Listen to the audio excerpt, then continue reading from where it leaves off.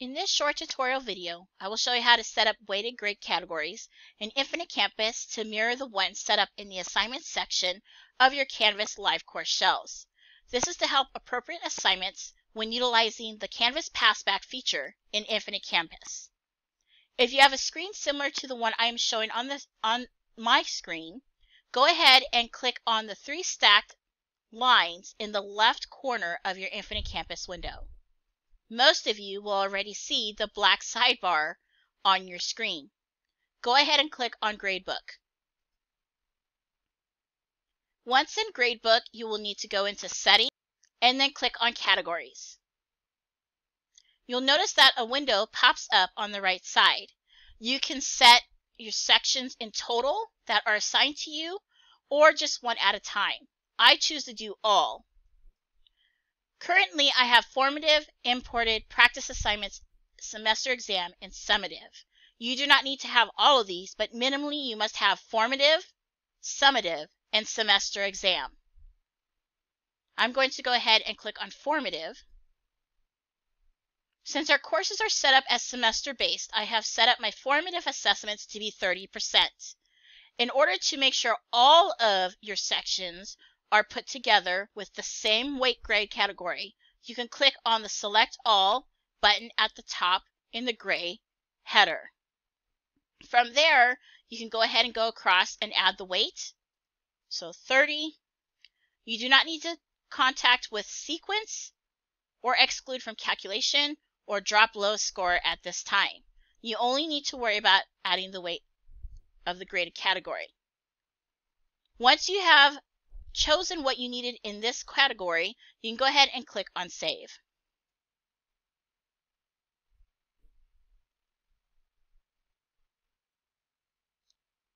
Imported is given because sometimes when we do imports into our courses from our workrooms, those populated into the imported assignment category within the assignments section of Canvas automatically.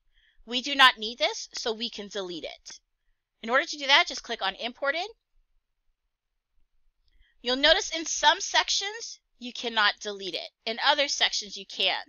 If you can't delete it, make sure that you set the grade weight to 0 so these assignments do not count against the students.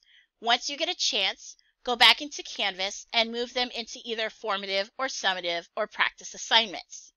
And then click Save. If you're choosing to delete the whole section, make sure you select all and then click Delete.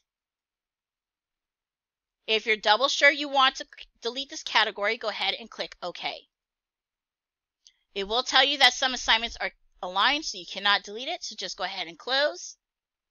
And then you can unselect and only select the ones that are not already previously selected. I choose to keep mine at 0 in case it populates again, so it does not mess up my Infinite Campus gradebook. You can always change the weights in Canvas and it will pass back appropriately in Infinite Campus later on in the evening.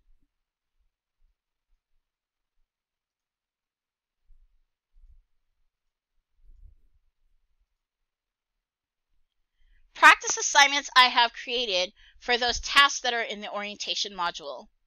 Those need to be 0% graded weight. So make sure you go in, again, select all, and it should populate all the check marks down.